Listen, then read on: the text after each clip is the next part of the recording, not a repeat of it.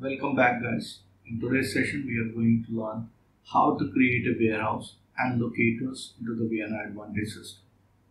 So what basically the warehouse? The warehouse are basically the big buildings, big and empty buildings, and designed in a way where you can store maximum number of products. So let's move on and see what's basically the warehouse. So warehouse is a large commercial building or a space used for the storage of goods and materials, typically for industrial or commercial purpose. It is designated to accommodate the movement and storage of large quantities of goods, often in pallets or containers, and may be equipped with specialized equipments such as forklifts, conveyor belts, and loading dock to facilitate the handling of these items. Warehouses are used by manufacturers, wholesalers, retailers, and other businesses that require space for the storage or distribution of their products. So these are basically the warehouse, and under the warehouse there are many locators. You would be able to see many locators under a warehouse if you visit a physical warehouse.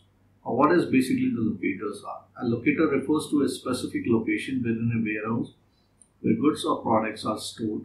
A locator can be a bin, shelf, pallet rack, or any other designated storage space where items are kept.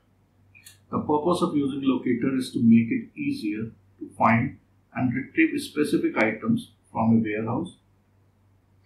Each item is assigned a unique locator code or identifier, which is used to track its location within the warehouse. This allows warehouse staff to quickly locate and retrieve items when they are needed, reducing the time and effort required to fulfill orders or manage inventory. Using a locator system can also help to optimize warehouse space utilization and improve inventory accuracy.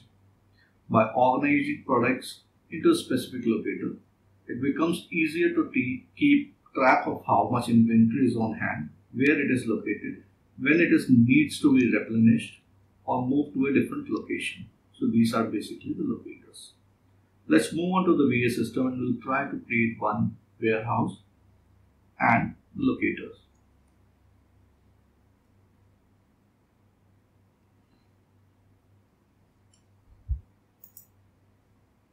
So I'm at my login screen. Let's log in and search the warehouse window using the menu search utility.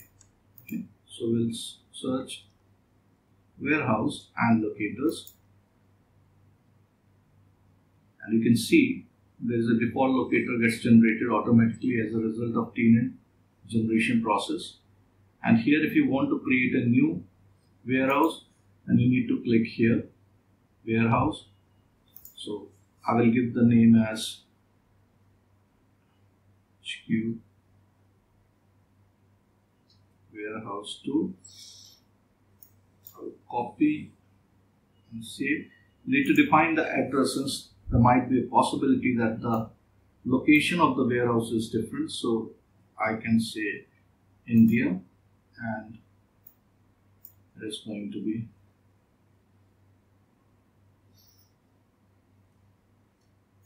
this. And you need to define if there is a certain source warehouse, then you would be able to define a source warehouse. If you want to define any requisition fulfillment rules, then you would be able to define. If you don't want to allow that the negative inventory is allowed within the system while processing the transaction, then mark disallow negative inventory. If this warehouse allows for the blanket orders or not, the warehouse is responsible for the drop shipments or not, then you need to mark all these checkboxes. Otherwise you just need to save. But the important thing is you just always need to define a legal entity here. Okay. So you just need to save and move on to the locator, and here you would be able to import a number of locators, or you would be able to define the locators manually. So let's say locator 1. I would say locator 1, and what's going to be the aisle, bay, row. So I would say presently 0, 0, 0, and we just need to checkbox. We need to check on a default checkbox So under each warehouse, minimum one locator is marked as default. So in such a way, I would be able to define now n number of locators. L2 is going to be 1, 1, 1, and I would say the next tab of the storage is a read-only tab. It is system maintained and gets updated when you do the transaction into the system.